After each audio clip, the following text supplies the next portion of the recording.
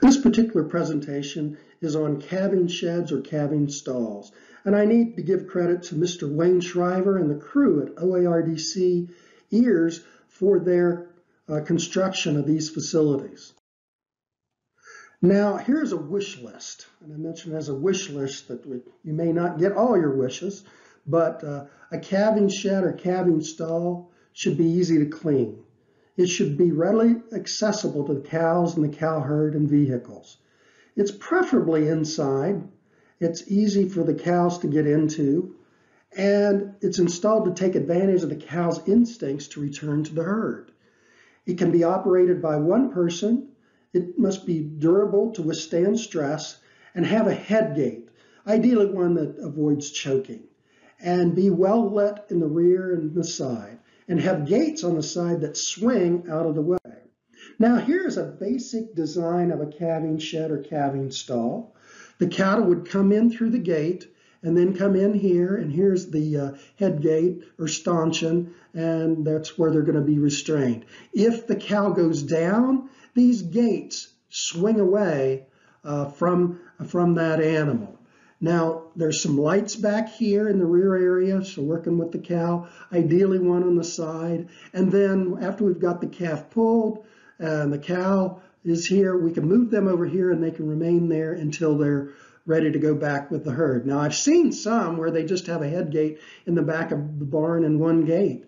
Well, that's better than a lasso. Growing up, that was the way we did it, and I wouldn't recommend it in the future.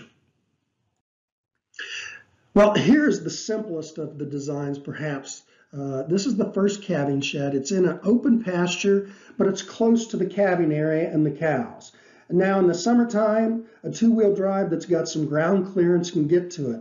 But in March, I probably need a four-wheel drive. Now remember the wish list. Ideally, it's easily accessible to the cattle and vehicles. Well, this one is where the cow herd is, but some accessibility issues there. So, but it does have advantage of being close to the cow herd. It is a very simple design. Notice there's no concrete in it, and it's designed in a U configuration. And we're going to kind of go through it like a cow would. So here the cow would come in through this one side, and here's the first gate, and come to the second gate. And just using a chain here to hold that gate there. And one of the things on the wish list was the facility should be durable. Well, they've put in a buffer wall so the cattle wouldn't tear up the exterior wall. There's the second gate again, but it swings over to the back side of this calving shed. So here we have that second gate, and they happen to have a chain around it here, just holding it in place. So we've got a holding area here, and there's a holding area here against a third gate. So here's that second gate swung away, and there's the third gate. Now we're going to make the turn in this U configuration, and here we've come around. Now one of the things in that wish list was we want the cow to think she's going back to the herd. Well, she's made that turn, and perhaps thinking that maybe she's going to move more easily towards this holding facility. This corral head gate wasn't going to be used ever again in a corral.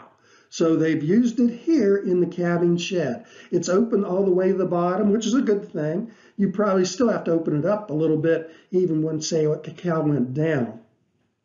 And I mentioned there's no concrete, it's just a dirt floor.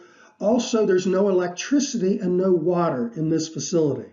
Thinking more immediately about the light, this wall is opened up. So this is under roof, but you can see outside from the roof outside, though there's a roof. So if it's raining straight down, ideally you're not going to get wet. Now if it comes in this way, you might get a little wet, but it is providing light.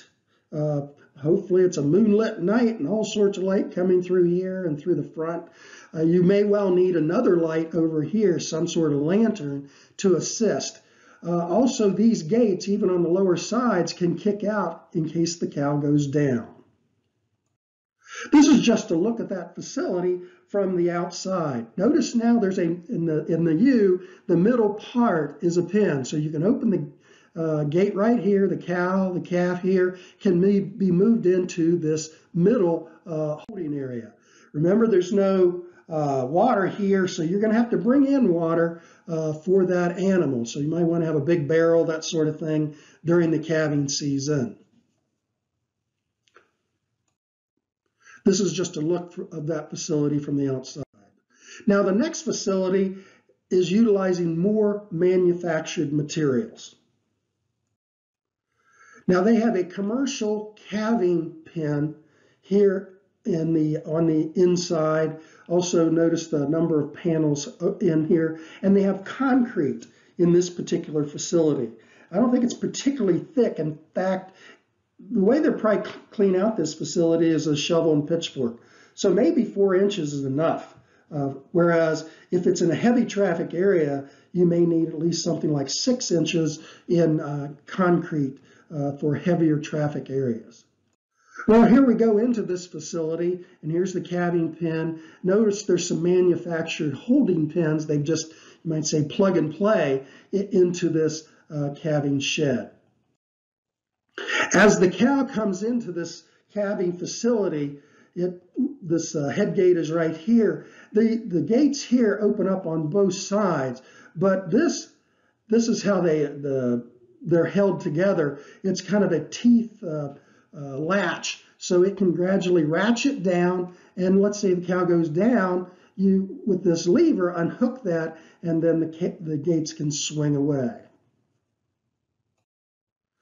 Now the head gate, and this one was designed for calving. Notice how it's wider at the bottom than it is at the top. So think about that cow going down, and a cow's neck is longer than it is wide.